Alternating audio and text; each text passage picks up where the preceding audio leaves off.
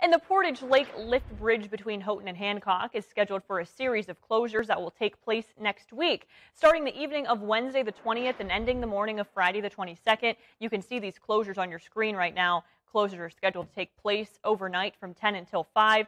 10-minute closures will happen periodically from 10 until midnight, with 25-minute closures occurring from midnight until 5 a.m.